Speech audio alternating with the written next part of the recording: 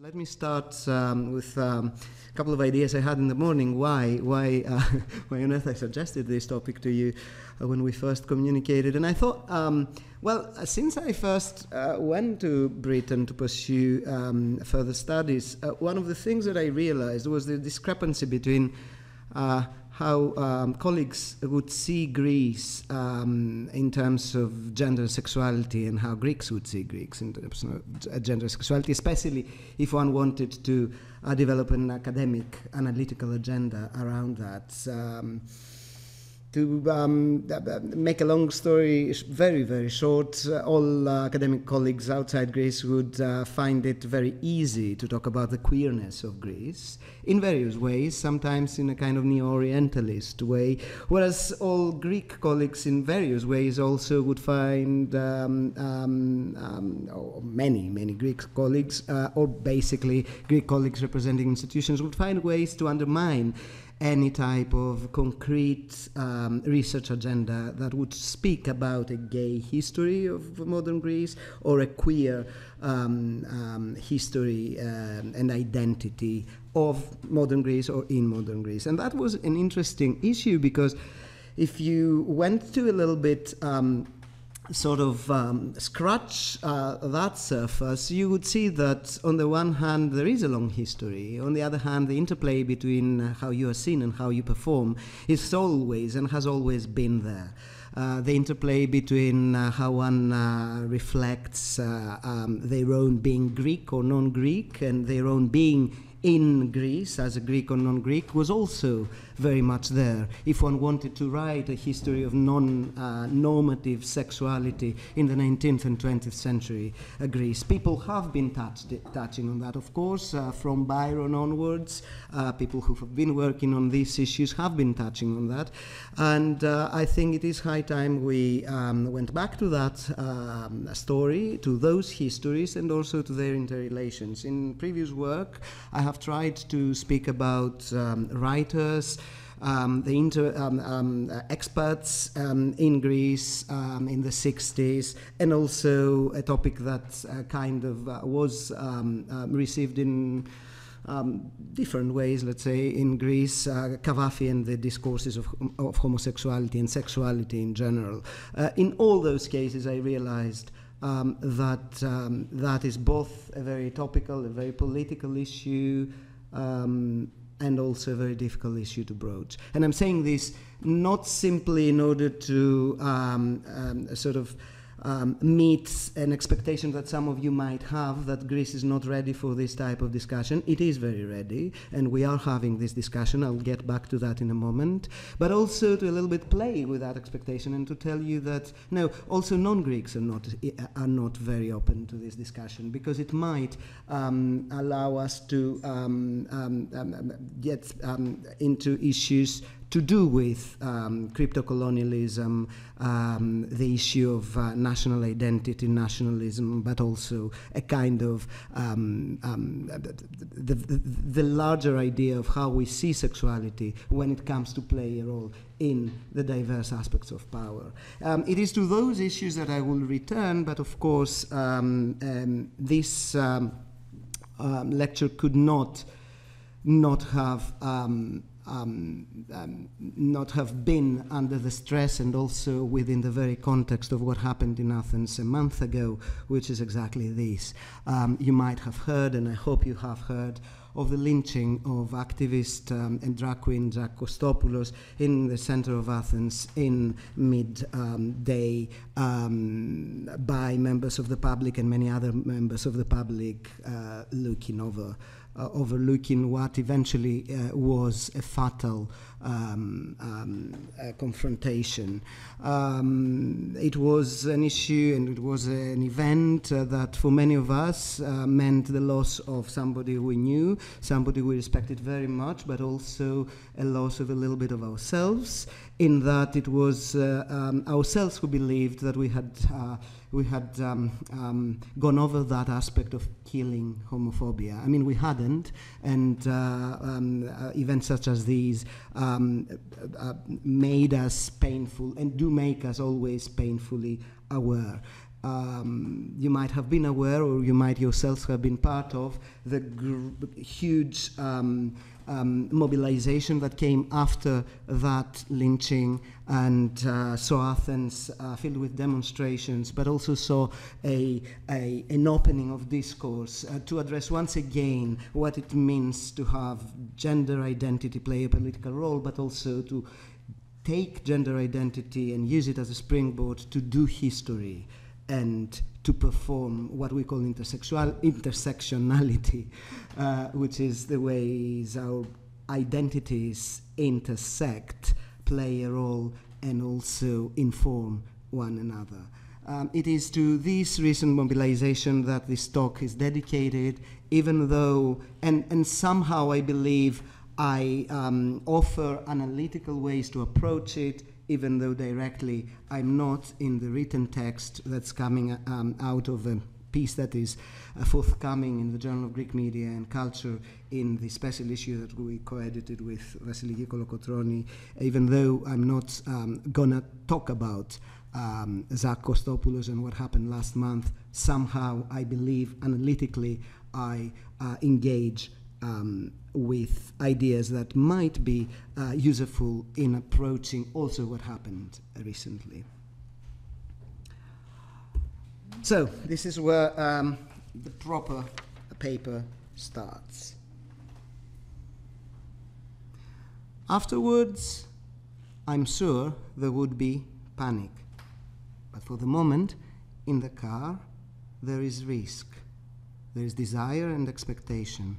A last glance in the car's mirror, checking the makeup, the hair, the way the blouse folds, checking if there is anyone approaching.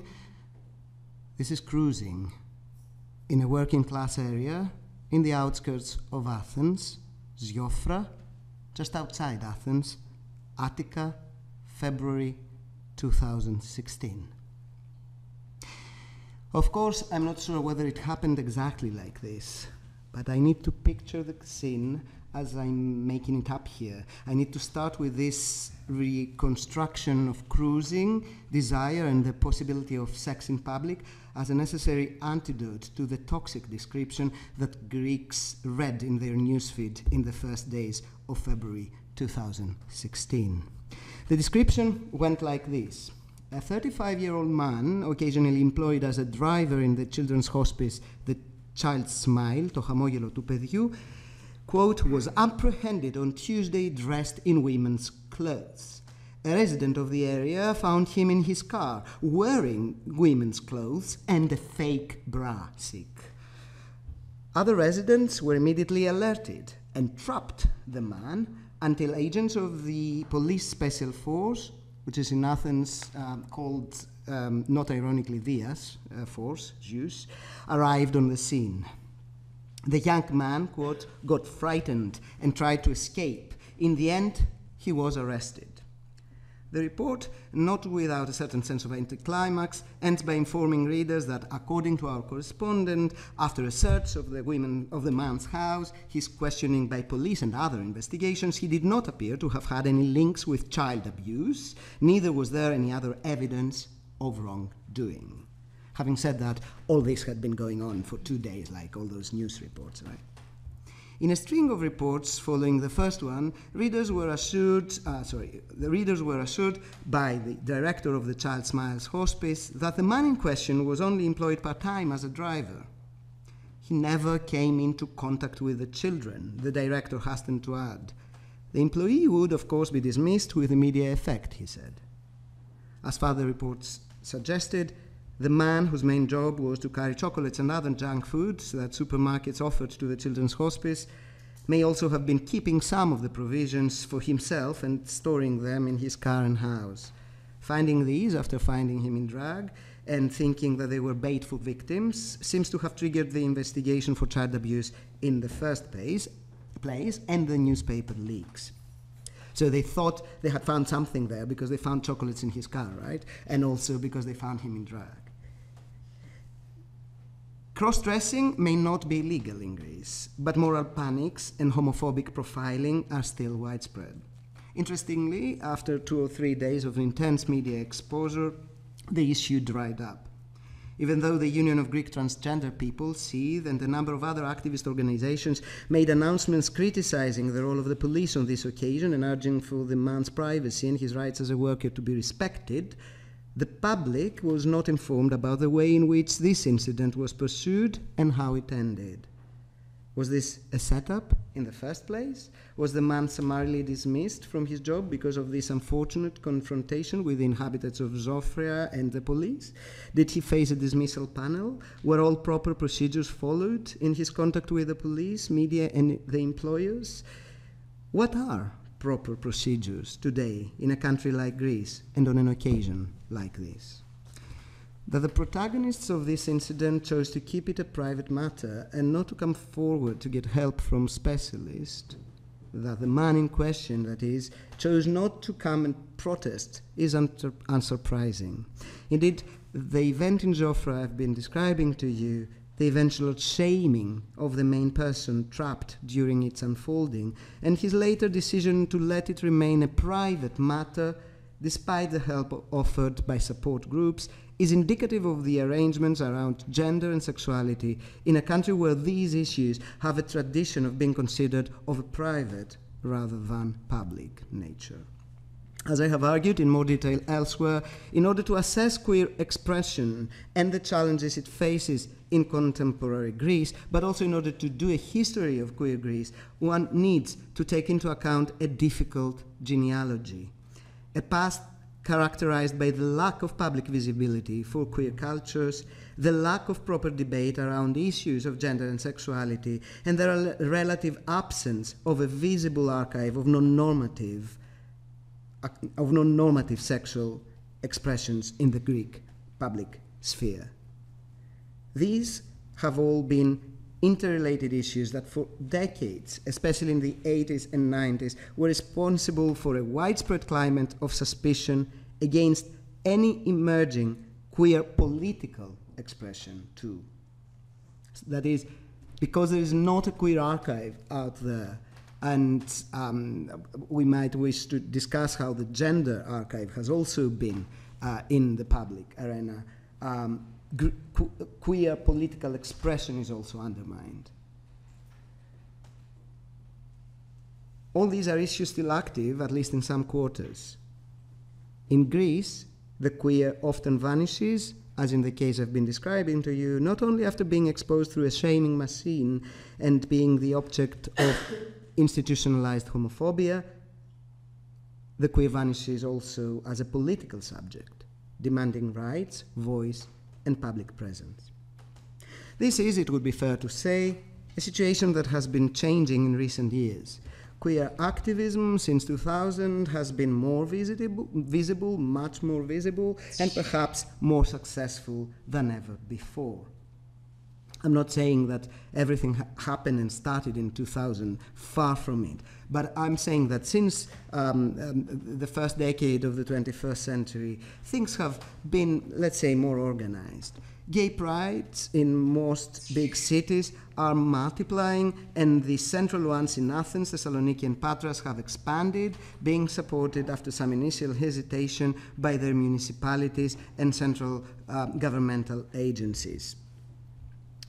A host of more radical collectives have also formed, often providing a critique of the assimilative politics of the the more mainstream gay organizations, while also working alongside them on central issues. And since 2015, from where the picture comes, important pieces of legislation supporting LGBTQI rights have passed in Greece, in most cases with bipartisan support. Law 4356 of 2015, introducing same-sex partnership, was voted by the Greek Parliament in December 2015, becoming the cause of celebration and of this. I believe it was from then, but also a platform for renewed public visibility from the country's queer activist groups, as well as the country's queer past. This is for those, this is from the jubilation after the. This one is for those who lived and died hunted. Read the editorial of Greece's most popular free press and news website, LIFO, on 22nd of December 2015. the day the partnership bill passed in the Greek parliament. The main illustration of that article was the photograph of Andona, a cross-dressing man photographed in the public toilets of Omonia Square sometime in the 1980s. Andona had been one of those legendary fixtures of Athens that I remember everyone referring to when I was growing up. Another one was Fterou, the feather she-man. Queer men, often in drag, who would make their presence visible and became known for their acerbic humor, but also for the abuse they had undergone during their life, visible on the body, visible also in that photograph of Andona that illustrated the editorial of Popular Life magazine in December 2015.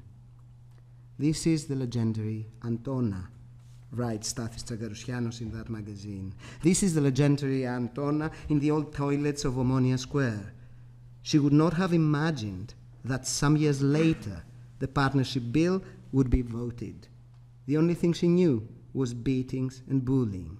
She was preordained to live outside the society of the good people. One cannot but think today of the thousands who, like Andona, were submitted to unmeasurable and repeated violence without the possibility that they deserved something better ever to have crossed their mind. That is Tsagarousianos from that editorial.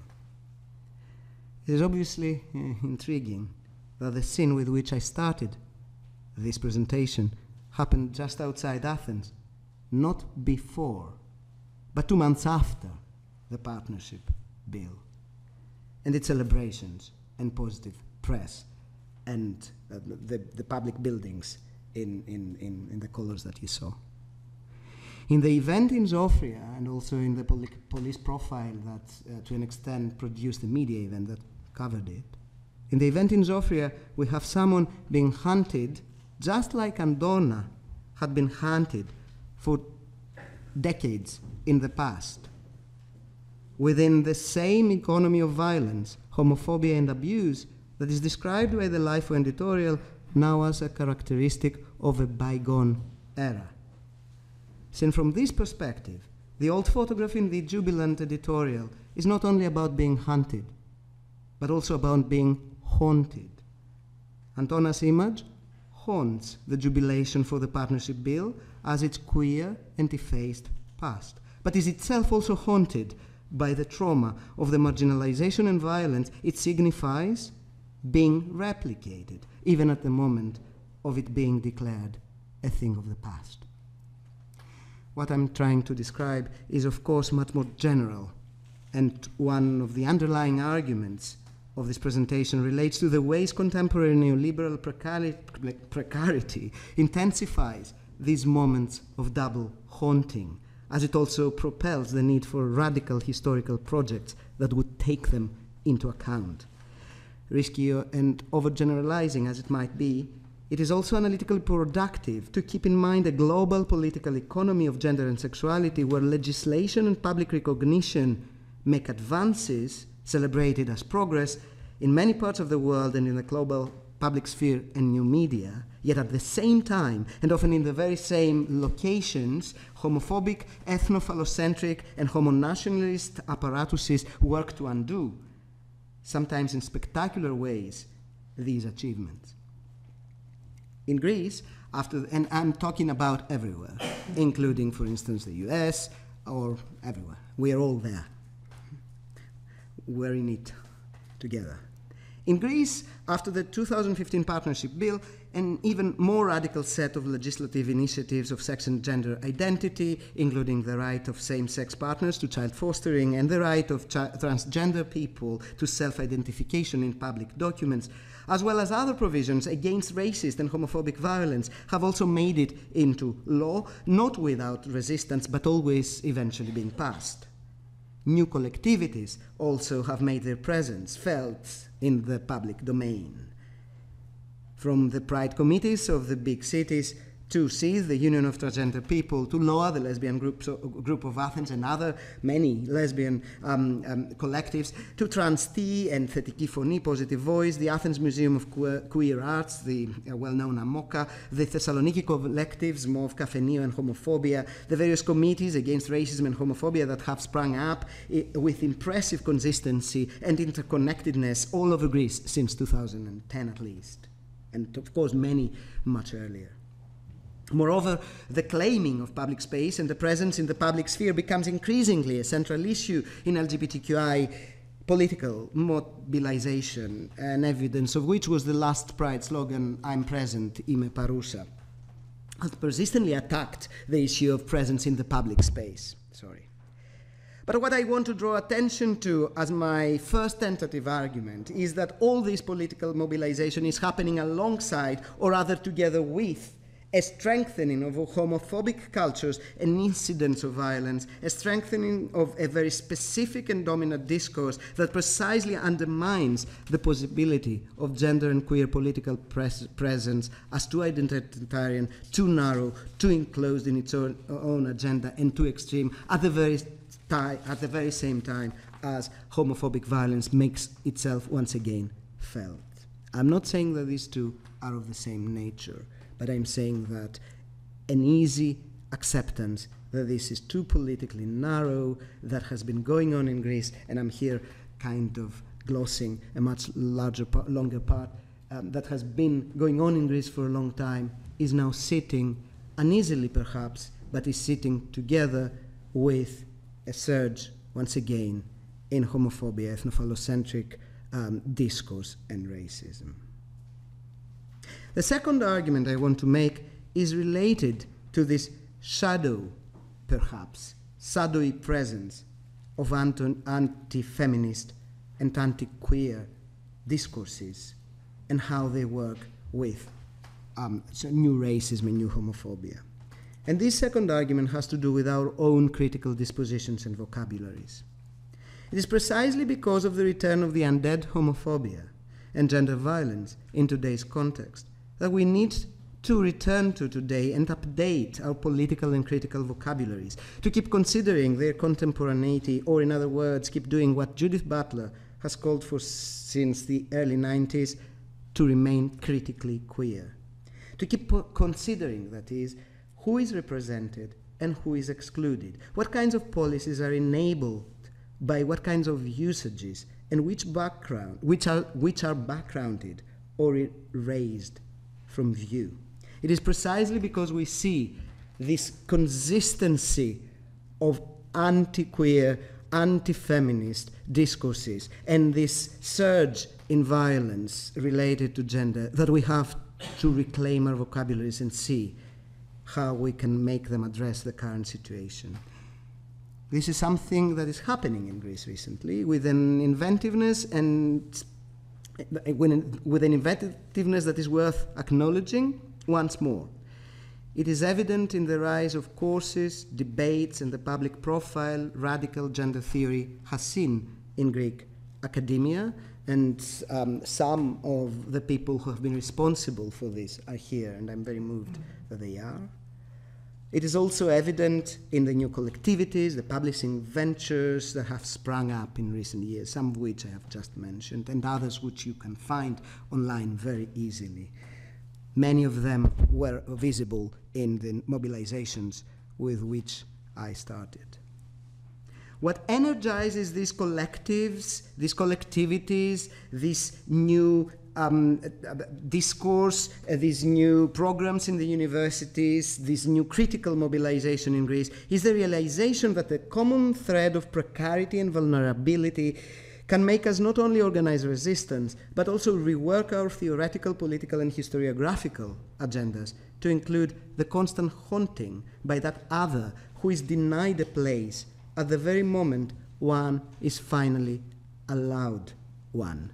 Because you see, it is very easy to say that, this is the moment where everything is won, The partnership bill might be the evening when everything is won, and suddenly you realize that no, one of us is still being haunted and hunted, right? And then something more is won, and then you realize that some of us are still being hunted down, and then you realize that there is nobody who has mentioned, I don't know, the plight of the refugees and the issues of gender there, and then you realize that then there is something else that's coming up. It is that reason, among so many others, that you need to have your critical vocabularies open.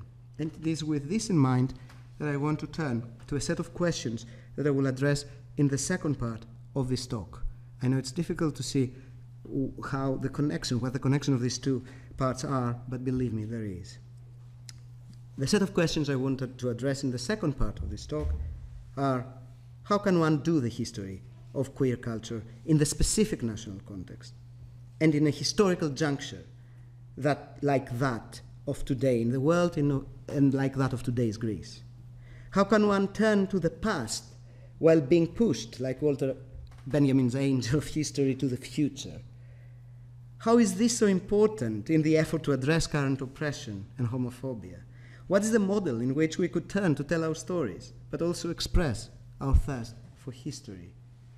What is the model that would do justice to today's intersectional challenges, while also keeping the record of the past in both its identitarian and its more fluid desire and act-based expressions? What form might such histories take? How can one do the history of modern Greek homosexuality, and how can one do it as an engaged, intersectional, and contemporary political project? This is should have part of this kind of new collectivities that I've been talking about. So this is part 2 of this presentation, and it will be shorter. This is how not to do the history of modern Greek homosexuality. Recent political mobilization has created the need, of course, for a stable and reproducible historical narrative. It always does. In central pride events, for instance, collectivities distribute pamphlets with an indicative chronology of Greek LGBTQI events. One that was produced and debated in Athens Pride 2018 includes the opening of the first gay bars in Plaka in 1976 as a beginning of mobilization, the eventual opening of more bars and queer spaces in the 1980s as important steps, police raids that created moral panics in the 2000s as events of consciousness raising, and then it celebrates as milestones the first organized Athens Gay Pride in 2005, the proliferation of homosexual publications and collectives by the Knots, and the gay prides outside Athens, the legal recognition of partnership, of homo partnership, the expansion of today's LGBTQI collectives and associations in the whole country. This is, of course, a linear narrative, and I do not want to underestimate this historiographical mapping or the performative context in which it happens. They are both extremely productive. However, today, perhaps more than ever, one realizes that producing such a history also entails working through its opposite. It means also finding the ways to show the various articulations with the radical feminist movement, a story that is often absent in these accounts, precisely because there has not been an adequate historicization of this coexistence. It means finding ways to underline the reasons it is not and should not be taken as a unidirectional itinerary of liberation. It also means finding the ways to show the not always unproblematic intersection of the LGBTQI movement with the anti-racist and the feminist movements. So to produce this linear history often has the problem that you leave so much out, and this out is important, especially if you take it from today's context. Proposing an LGBTQI chronology in Greece today means, therefore, underlining that the moment such a chronology is put together and distributed is not the time of freedom, looking back at the subjugated images of the past, but a complex engagement and continuous struggle. How can these histories of liberation also include forms of reflection on their contemporary undoing? how can they also include a critique of homo-nationalist rhetoric that may even help or produce their circulation? How can we narrate the untold gay histories and at the same time re-energize their critically queer potential? Now, this is an important moment, and it's an important moment to also address something that might be in the minds of some of you. It is very interesting to pose this question to an audience that often has found the link between ancient Greek homosexuality liberating and then came to Greece and realized that this is not liberating at all in Greece and for Greeks. And unless you're ready to produce this kind of complex question of how to do a history of queer expression in a country and see exactly the different ways that different expressions are articulated, that you do not get to a point of understanding both the difficulties but also different ways that expressions have happened. An argument often made in Greek queer studies in various forms is that especially between there has been no stable and acceptable concept of a homosexual past in Greece and acknowledged in the public sphere by the Greek state, a certain traditional and belated narrative of identity-based gay history can still go on in Greece while you also keep undermining the various aspects of it and the various bases that is doing a queer destabilization. For this reason, queer and gay in Greece have been going on together for quite some time, and there have been at least two historiographical projects that we have learned to see as coterminous, as working together. One that tries to argue that in order to understand non-normative sexuality in Greece, one has to realize that things did not go on kind of in a kind of concrete identity-based performance, right? Let's call it that the argument, we have always been queer. Greeks have always found ways, the argument goes, of being different, and there have always been ways of people kind of expressing that in various moments, talking about the modern Greek state at least, from the 19th century onwards, and this has been happening. We have to find different analytical vocabularies to understand that. That's the one historiographical project. I tend to call it We Have Always Been Queer. Then at the same time, there is another project that you might also be aware of, which is that there have been moments of important identity-based performances, even in Greece. All of those of us who have been working on, say, artists from the past or specific writers in various forms. My work on Cavafy, for instance, tries to argue for a gay Cavafy, really.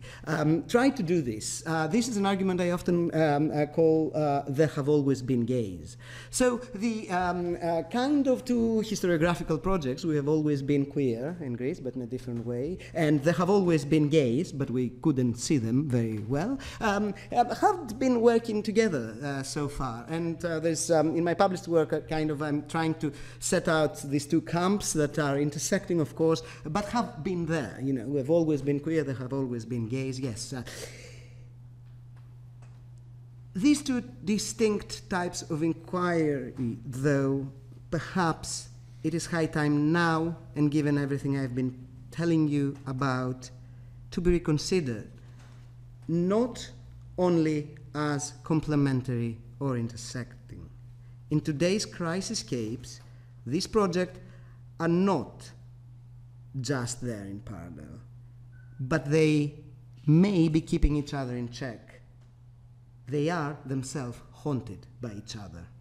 Talking about those queer and fluid practices of the Greek past, where everything was possible if you went to the public square and you were a little bit in the lookout for something, especially if you were coming, it's kind of, you have so many tourists accounts, that say that. Talking about all of this, locating their archives, the archives of a different sexuality that was out there, and their complex histories of surreptitious emergence is no longer enough if we fail to take into account the complex effacement of these histories, the denial of sexual citizenship and identity expression that they were met with in specific moments, by specific institutions, with specific results in shaping attitudes, official policy, and people's lives. It's one thing to celebrate, sorry, I'm taking into account the, possibly the audience here, to celebrate Merrill's lover. You know, but those of you who are well versed in American literature might well know that, or the lovers of Merrill. Okay, yeah, it was possible in Athens, but it's quite another thing to start thinking about whether these people were at all, had the possibility to sort of have a political engagement with sexuality. Also, whether there were all sorts of neo-Orientalist discourses in recognizing them and desiring them there, and it was all kept at that. So that's why I'm saying these two projects are haunting. I mean, that project of We Have Always Been Queer is haunted here by this idea that where are the gays, you know? On the other hand, it is one thing to celebrate a culture of sexual fluidity in a Greece before sexual identities, or to critique the culture of concrete coming out as a Western conceptual framework that cannot stand as the sole benchmark of liberation then. But it's something quite different to also realize that these non-identitarian and hidden queer pasts, of which Greek culture indeed has plenty, were marked through by the impossibility to develop into anything other than diffuse and hidden. That they were marked by the violent barring of any space where political subjectivity could be claimed on their basis. At the same time, trying to do the opposite and unearth gay identity and queer citizenship emergence in the Greek past runs the risk today of creating a cleansed, whitewashed, stable history of gay emergence that could possibly support homonormative, if not homo-nationalist agendas, and undermine the ability of queer politics to address the contemporary intersectional demands of queer subjects in extreme precarity. That is, it's kind of another thing then to start saying, okay, let's find the moments of more concrete gay lesbian expression in the past, and not address there the possibility that this was not enough, that there were other ways of dealing with that. So a radical historiographical project has to take both this into account, but also show how they're interrelated. And I believe new artists, such as, for instance, the work of Marios Hadjiprokopiou, Vasilis Noulas, the film directors Konstantin Giannaris, Panos Koutras, many other film directors that have come after them on their path, the auto-archival projects of Translegend Paula, the archival performances of collectives that one can see in Amoka, QV, Terminal 119, Mavili Movement, and others, actually have tried to address exactly that issue. How to further organize this into a more concrete historiographical project? Do I have 5 minutes? I need 4 or 5 minutes, yeah? How to further organize this into a more concrete historiographical project still remains a question for many of us in Greece. And I can here only provide another heuristic answer coming from my own work and a specific case study. And with this, I will close. In recent years, I have been drawn time and again to a brilliant insight in Lorraine Berland's magisterial The Queen of America Goes to Washington City, her concept of diva citizenship. It does not solve the riddle of how to do the history of modern Greek homosexuality, of course, but it urges to untie knots, to work cultural texts and historical inquiry together, and to scan for moments of subaltern emergence in the past that are worth analyzing, queering, and re-expressing. Diva citizenship is precisely a moment of spectacular emergence that demands to be taken seriously. And scanning the past for moments of subaltern emergence becomes a deeply critical historical project in that it shows in the present the ease with which sexual subalterns' bodies, their social labor, and their sexuality are exploited, violated, and saturated by normalizing law, capitalist prerogative, and official national culture. This is how Berland thinks of diva citizenship. Basically, that moment when somebody comes out and says, I exist. And then, of course, you don't know whether it will be taken up. You don't know whether it will create a difference, but it has happened. Keeping this analysis in mind, which I'm not reading, I return to a familiar scene of the recent Greek past, but this time taken from a fictional setting. It comes from a film that has produced public debate and arguably a change in attitudes towards trans and queer visibility in Greece in recent years, calling on people to rethink citizenship, history, belonging, and political urgency. Towards the end, towards the end of the film that has her as its protagonist, Strella leaves her lover in a fully lit Athenian hotel. It's of course Christmas and Athens is lit. The Acropolis, heavily featured in the previous scene, is behind her. Tragedy has been a little bit of archaeology there. The Acropolis you don't see, but you see it in the film if you ever get to see that film, Strella. So the Acropolis is in the previous scene to that, and is behind her, as it is now. The camera, and she starts this kind of long night walk in the center of contemporary Athens. The camera focuses on Strella with medium shots that track the city as they follow her steps, while Maria Callas dominates the soundtrack. Even though in many ways a scene of liberation, this is also a scene of a complex haunting.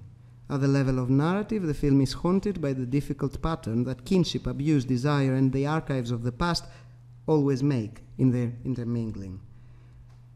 But in the larger context of the film, this walk of a transgender sex worker, played by the real-life transgender artist Mina Orfanou, in the center of Athens and on the screen of national representation, was decisively also haunted by the many other scenes of trans people forced into and erased from the public scene in the past.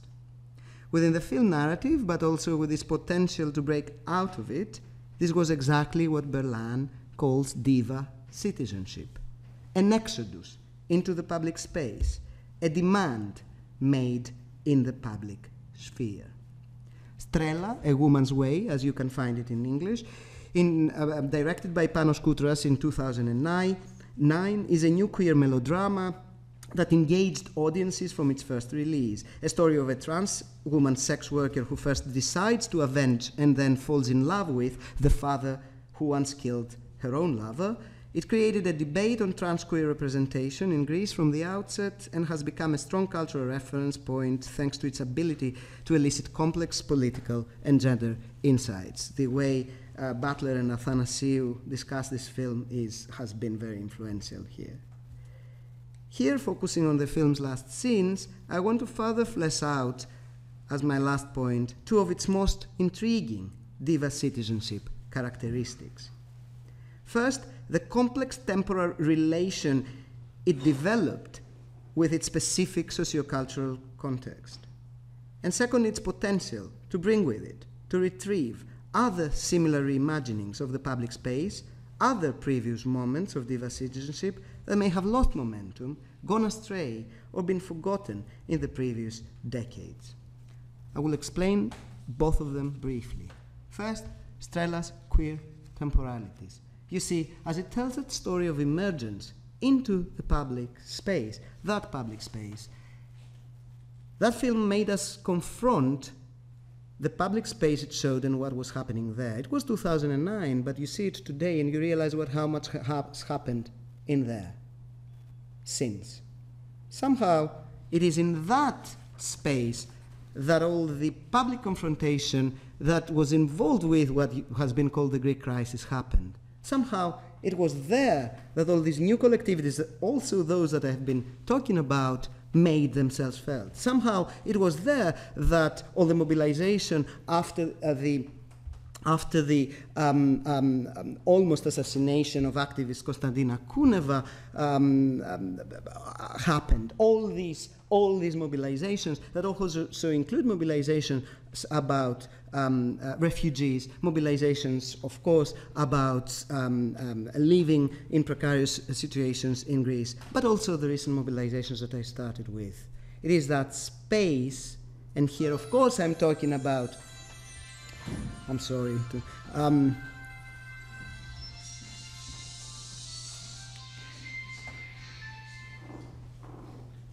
And in 2009, critics may have celebrated the success of Strella as the victory of a progressive modern, new queer Greece over a traditionalist, patriarchal, and homophobic past. I was one of those, actually. Yet it was very soon that in the urban setting in which Strela walks at the end of her film, that the rising power of the neo-fascist Golden Dawn Party, for instance, made itself felt in violent attacks against migrants, queers, and unionist activists. Or that neo-nationalist movements in that very space expressed their anger against austerity in a neo-macho rhetoric that did not hide its hatred for anything falling outside the idea of traditional family values. Watching it today, one cannot underestimate how, in a queer time reversal, Strela is imprinted with the phantom of an uneasy political future. Something is going to happen here when you see it today. As its protagonist comes out and walks outdoors in the final scenes of the film, the intersectionality of her demands, a trans woman out in public space Athens in 2009, previously implied within the film's narrative, now becomes more pronounced and more related to the public space she traverses as you see it and re-see it today. These images, as they are watched and rewatched today, are imbued with what came afterwards. The picture of that space is now indelibly marked by the fact that it would become the theater of an intense and agonistic intersectionality for so many people in the years after the film, and the proof that the battle against forms of racism, exclusion, and violence is open-ended. And if that was Strela's queer temporalities, the second point I want to underline in this kind of moment of diva citizenship is the retrieval of past divas. In classic diva citizenship mode, Strela also dragged along not only its agonistic future, as I said just a moment ago, but also a similarly demanding past, a difficult genealogy, voices from the queer and trans past that had made its own present possible. Lecturing on the new queer aesthetics of the film in 2010 and 2011, I myself was confronted with these other stories, often in the form of audience questions or often by people wanting to speak out, share old histories, and take a stance. An archive of the past was emerging again, calling on us to retrieve possibilities, probabilities, potentials. The scenes from Strela were used as a catalyst in order to remember, for instance, those trans women sex workers who had appeared in Athens in the 70s and 80s and had tried to claim public space, voicing radical but eventually disavowed demands about sexual citizenship. It all happened then in 2009. Suddenly all this past was coming out in a new force. A classic gay history of Greece would catalogue those old instances as relics from the past, a prehistory of today's successful queer movement. However, seeing them in the context I describe urged us to reconsider them as diva citizenship events too, and to focus on how they had endured, how they faltered, how they could eventually be remembered and remembered and revisited as political performances in contemporary Greece, picked up by difficult agents and claims. We were thus forced to take into account diverse temporalities and contours, survivals and capitulations, moments of emergence and histories of resilience. It is with that image of Strela in mind, or perhaps behind one back in a PowerPoint, that I was confronted again and again, and we were all confronted with the story of trans activist Paola Revegnotti and the fanzine she had edited and published herself in the 1980s. You read it today, you realize what I mean by retrieving past moments. It was then that we realized Paola's, and Paola herself, who can be seen here. I mean, this is Paola herself was herself an archivist in many ways. This is the fanzine she edited in the 80s, but also this is kind of part of a series of photographs that she made in the 70s and 80s and were available. And suddenly we were becoming more and more aware of those, and people were more and more interested in that past, right? And it is very interesting that if you think about it, even that photograph of Andonna that I started with came from her archive. Okay, and it is also with that image in mind, with that new kind of sort of film, that we also came to celebrate another trans activist of the 1970s and 80s, also very related to what was then the queer activist group, Betty, and you can see her here in three different. This is in a film from 1979, 1980, and then Betty now, and then Betty in a performance that was very interesting 2 years ago, a year ago in Athens, where she kind of interjects in a performance of another play, and she interjects playing this kind of figure who every time she comes on scene, and this is Betty, the old activist, who, by the way, has also a role in that film I've been talking about, Strela. Every time she comes on scene, on stage, she delivers another monologue about violence. And you don't know how it came about. This is called Amarada. It is, that photograph comes from there. And every time she comes on stage, there's another story of violence that ends with death. I mean, nothing else. And that was last year, unfortunately, a little bit kind of engaging with this type of time reversal that I've been also trying to engage in today's lecture. All these moments, real-life political accounts of oneself, fictional scenarios, or their in-betweens, cannot anymore be seen as exercises in postmodern playfulness or complex identity games.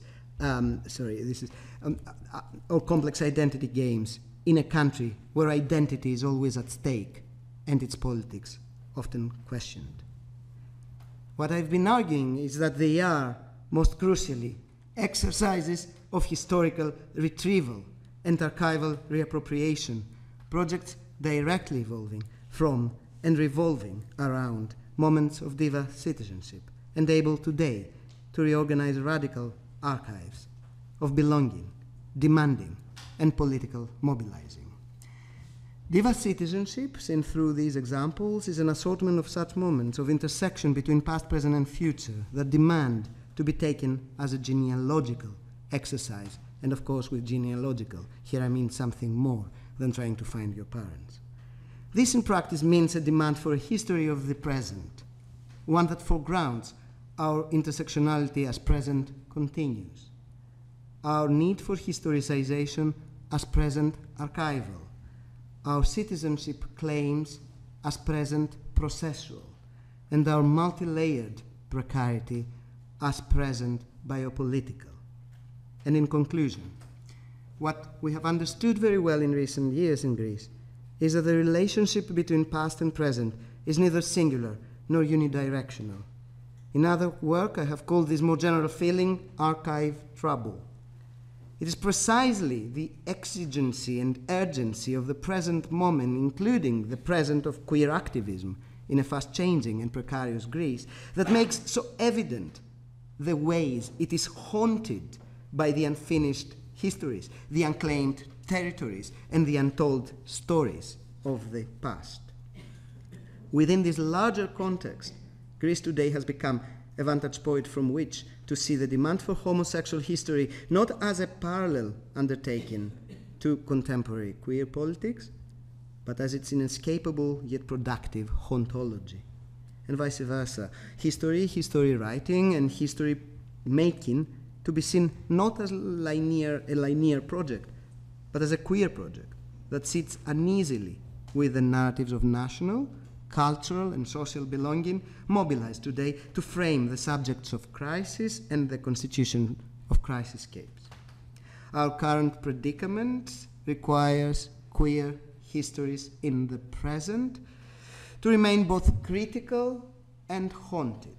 And this means, among other things, that it requires queer histories in the present to fight in order to keep their claims as open processes, open towards their historical narrative and archival meddling, the political inclusivity of their demands, and their relationship to their future undoing.